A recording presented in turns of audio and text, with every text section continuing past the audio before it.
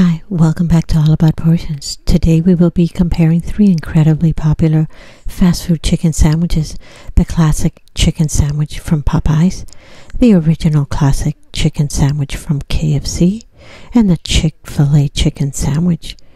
So which do you think has the least amount of calories? Now let's find out. The KFC sandwich has 650 calories, 35 grams of total fat, and 1260 milligrams of sodium. But Popeye's sandwich has 699 calories, 42 grams of total fat, and 1443 milligrams of sodium. The Chick-fil-A chicken sandwich has 440 calories, 17 grams of total fat, and 1400 milligrams of sodium. Please note the recommended daily sodium intake for Americans is 2300 milligrams per day.